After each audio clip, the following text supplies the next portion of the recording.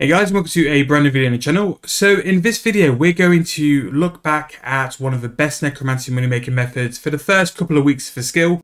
We're going to be looking at lesser necroplasm. So since it was first released, there have been a few changes to the skill and a few buffs you can now have to make sure you can get as much necroplasm for your rituals as possible.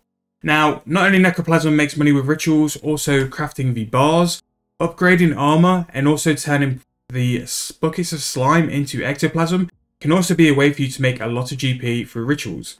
Now, when people mention rituals, people think of necroplasm as an absolute first, but it's getting creative with the necromancy items, which is what's going to bring you the profit. Now, in this video, we are mainly going to be looking at necroplasm, but please make sure to check how upgrading the lanterns, the death guard, and also the armors can make you profit as well. I imagine once I've got enough things like hermetic plates on the account and I've got enough bars, we will eventually do a video on the necromancy armors and weapons again. Maybe in a month or two, once we've collected enough of that. I have to force myself to go back to Hermod, so that is where the delay is going to be. But for you guys, I'll go embrace it and I'll go and do it, and eventually we'll go and do the armors and weapons again. However, in this video, we're going to be looking at ectoplasm and necroplasm as well for our money making method. Now, one of the big things which has happened since the release of necromancy is the moonstone jewelry. And with the moonstone jewelry, and especially for rituals, the alteration necklace is a huge upgrade. This gives you a chance to increase your alteration glyphs, your multiply glyphs, by 20% during a ritual. And for the price we paid for it, it only come in at a price of 1.5 mil. So we're going to make this back within an hour. Currently, as it stands, necromancy in doing like lesser necroplasm is roughly about 6 to 7 mil. So in 15 minutes, we'll pay for this. And not only that, for the long run and for while we do this, it will bring us some profit as well. Now, before we get going, there are different tiers of rituals where you can make more and more money by. So I just wanted to go through and make sure we talk about them all as well. So really, we're looking at having tier 3 in terms of a ritual site. That is level 90 as a requirement. To make the optimum amount of GP, we want 8 multiply 3 glyphs, which is looking to be roughly about 103 necromancy. However, it's tier 90 necromancy where you're using 8 multiply 2 glyphs. You are going to be making the 6.4 mil per hour.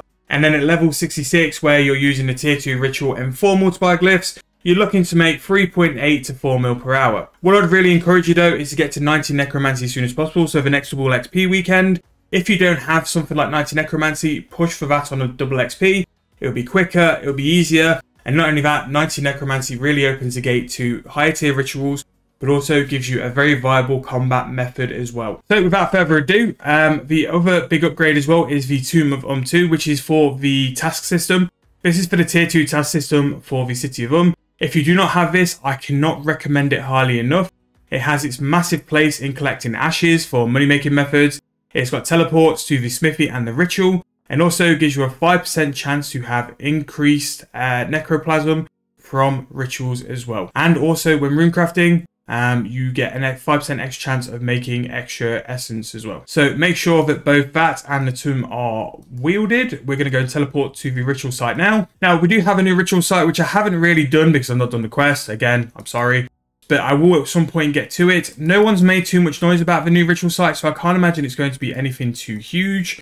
Now, what you want to be doing with your ritual, once your ritual set up, you want to be doing as many multiply glyphs as you possibly can, because this is what helps to rack up your total multiply percentage, which is going to give you more of the necroplasm at the end, which is what you really want.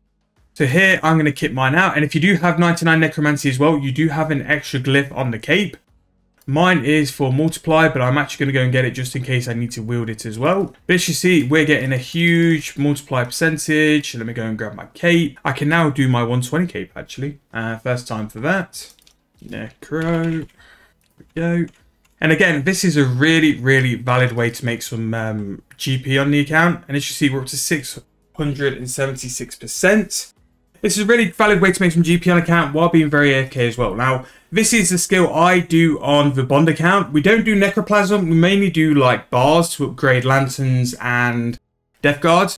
But this is what I do on the Bond account a lot while I'm doing things on the main account and while I'm making GP as well. Like, it's a really good AFK way. Gives me a little bit of necromancy XP, but also makes me a lot of GP as well. And the fact that this level and my level of doing this, I can make 8 mil per hour. No effort, no attention, nothing apart from just clicking every now and then and repairing the pedestal. Really easy. Now, a lot of people can turn around and say, well, how is this any better than some of the archaeology methods, some of the other AFK methods you've shown us, which can generate us like even more XP? A good comparison really would be something like doing Hellfire Metal, which could be up to 10 mil per hour, or actually fletching. Fletching is very low effort, but can make something like 15-90 mil per hour. And it's a good point really, because I'm choosing to do a different method, but I like variety. I like having options. I like a more laid back method. Fletching is very, very good, but I wanted to show people who maybe don't have a fletching level to do those kind of methods. Here's an alternative if you've got the archaeology route. And it's what we try to do on the channel as much as we can, is to give loads of different options for loads of different people. So we try and help as many people as possible to discover what they can do for a money making method, what they can do to improve their account, what they can do to improve their GP, as well as all these different options as well. And maybe someone watching this video can look and think, well, Necromancy looks really chill, looks really easy. I'm going to aim to get the benefit of making this GP per hour. And I know there are other comments which will be, well, you can just go and do Rise Heal for 100 mil per hour. Yes, you can do that. Quite happily you could do that, but we're not targeting that. We're targeting, this is a really good AFK method. This is a really good way to train your Necromancy. This is a way to do that while making GP.